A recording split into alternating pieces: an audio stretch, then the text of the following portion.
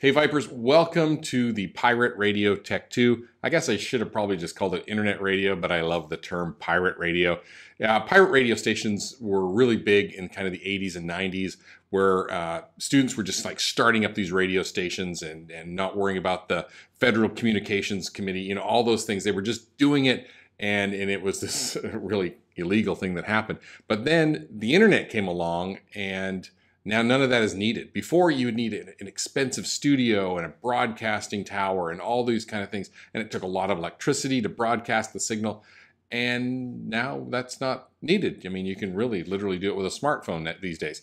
But we have a whole studio. So we have the studio built for it. We have the turntables for the music and we have all that. And this is all about producing your own lunchtime radio show. So you're going to learn all the things, how to make DJ drops, jingles, station ID, sweepers, all those things you're going to learn how to do, as well as using your DJ radio voice. No, you just use your normal voice and picking out the appropriate music for your audience. All those things you're going to learn how to do. Then you produce a show and then we play it up in the courtyard area for the middle school for all your friends to listen to, and it's going to be a great show, as well as some other evening shows that we want to plan for the future. So really enjoy this one. It's a great Tech 2.